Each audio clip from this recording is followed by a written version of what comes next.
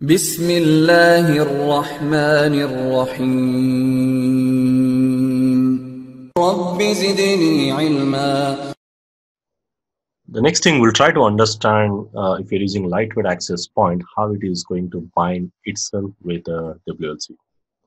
So we'll try to see the process at the back end, how it works.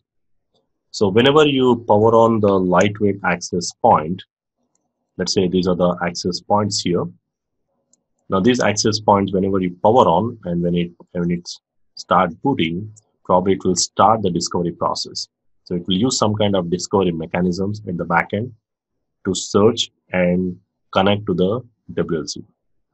So basically we call this as discovery process. Now once it discovers, it is going to bind itself with the WLC. Now this WLC and the access point are going to bind and build something called cap wrap tunnels. And these tunnels are used to encapsulate and forward the traffic. So we'll talk about more on the cap wrap tunnels probably in the next video. So once this access points are going to be connected, now this WLC will be acting as a centralized hub for all the access points, and each access point is going to build the tunnels with a centralized WLC. And technically you may have hundreds of access points. They all are connected centrally to the WLC. So let's try to see the process. So the entire discovery process goes in, discovery and the registration process goes in 4 steps. Like in the first step, we call it as discovery request. Now this is something done by the access point. Now this access point is going to start the discovery process. So it's going to send out some discovery request messages. And probably the access point is going to send out the request messages to the WLC saying that, okay, first it is going to trying to discover the WLC. That's what it is going to do. Now, one or more WLCs you may have in your network. Now that WLC is going to receive that particular message, the discovery request message from the access point, and this is going to respond with that. So that's the next option, the second one, which is the discovery response, which is being sent by the WLC back to the access point.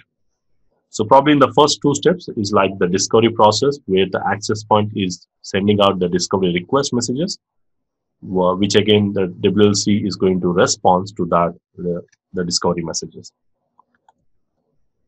Now probably in the 3rd step, the access point again it is going to send out a join request messages where it says, okay, I'm ready to join to this particular WLC.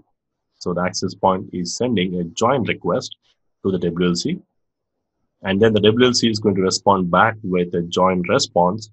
Now in the join response, again the WLC is going to validate the access point. Again, there are some kind of authentication at the back end, and it's going to send back a join response to the access point saying that, okay, I'm going to confirm that you are going to be connected. So again, the validation is done on both the sides. So the access point and the WLC, they do validation on both the sides. So they do have authentication process in the backend, and for that authentication process, they do have pre-installed certificates.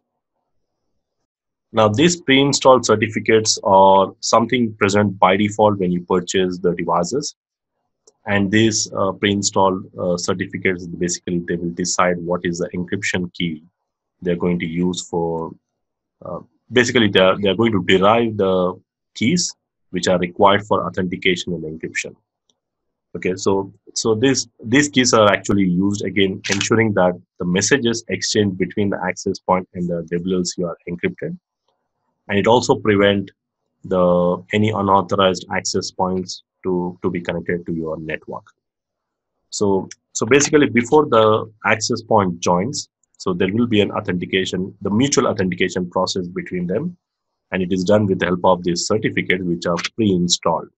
As I said, the major benefit to prevent any unauthorized access points joining the network, as well as ensuring that the communication process or whatever the messages exchanged between the access point and the WLC are encrypted.